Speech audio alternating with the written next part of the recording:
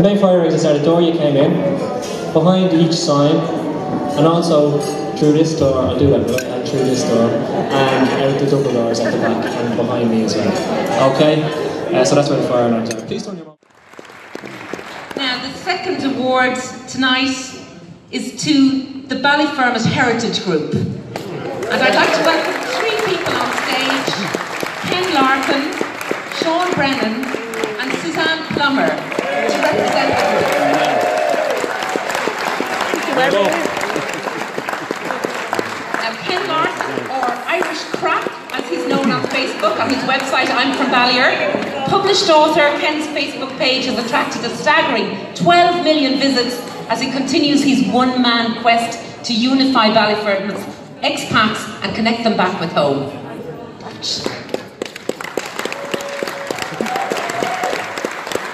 Sean Brennan, like Ballyfermot himself, Sean celebrates his 70th this year.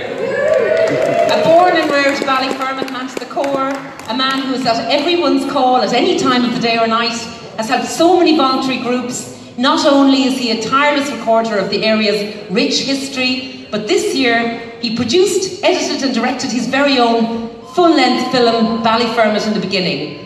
And I'm told that there's amazing footage in that. And like his colleague Ken, this film has been nothing short of a sensation on the internet.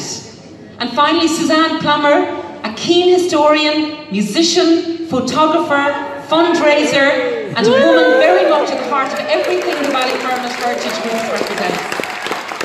Suzanne has worked tirelessly to record and document local events. She's also active in the Ballyfermot Folk Choir. She's helped raise funds for Pieta House with local schools.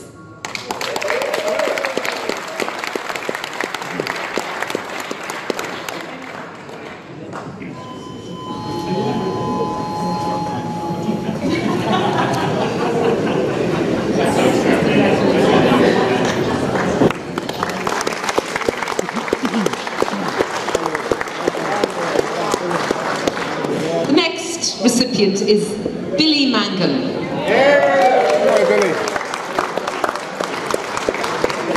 Now I'm told Billy's first love may have been sport, but his real gift to this community has been his central role.